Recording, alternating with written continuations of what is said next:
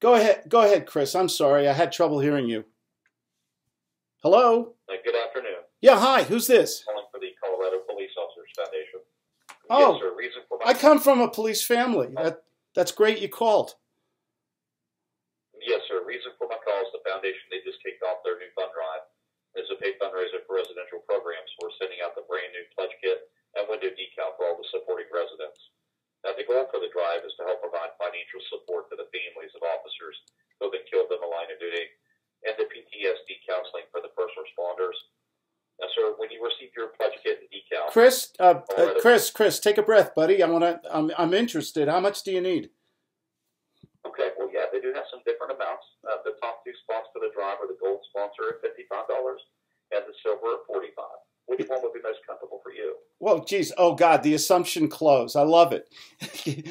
Can I just ask you a few questions first? Oh, I was just saying, the goal for the drive is to help provide financial support to the Yeah, I got that. You said that already. Is that Chris? Is that 55 per month or a one-time thing, or how does it work?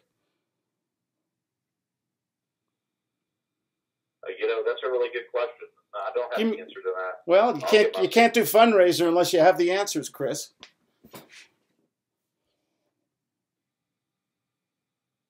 How do I give you the money, Chris? Chris, Hi, this is Patricia Ledwell. I'm a supervisor. How may I help you? Yeah, what happened to Chris? You were transferred to me?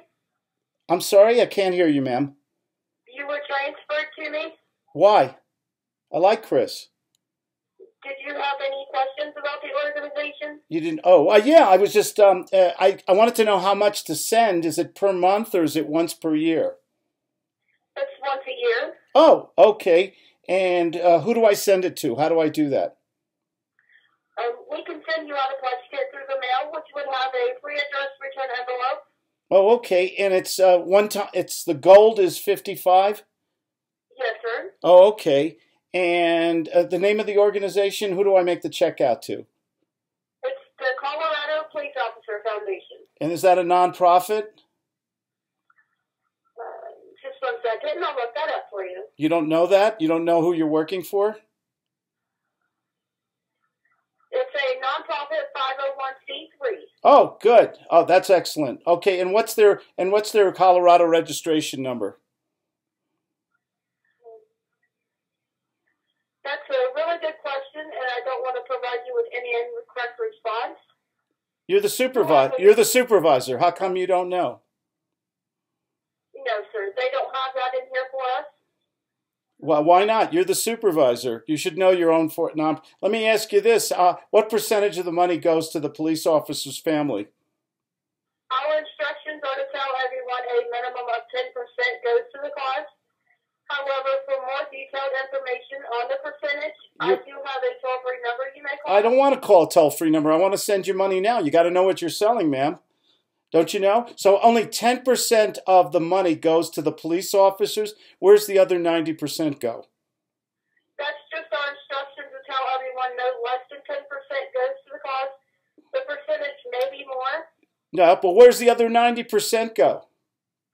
That's a really good question. I know. You're stroking me really nicely. I like that. How come you don't have any answers to the tough questions? You don't know the corporation. You switched me over from Chris. You don't know the registration number. And 90% of the money goes. You're interrupting me while I was talking, ma'am.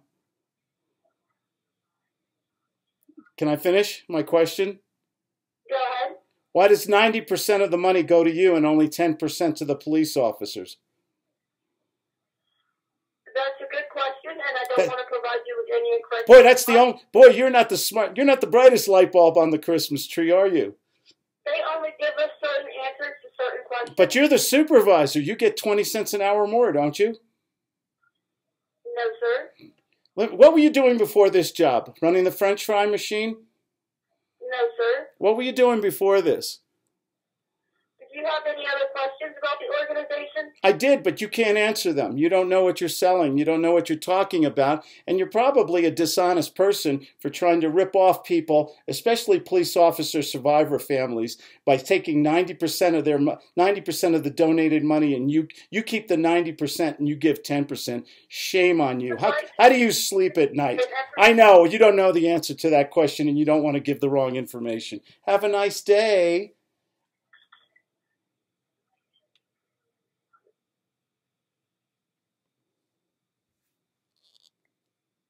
You know, I love torturing telemarketers. Maybe you'll take me off your list. And that's what you do. Maybe I spend way too much time on this, but I figure if I torture enough telemarketers, maybe they'll quit and get a good job. And maybe they'll get a job that really does help police officer survivor families. But these people are crooks. Bye-bye.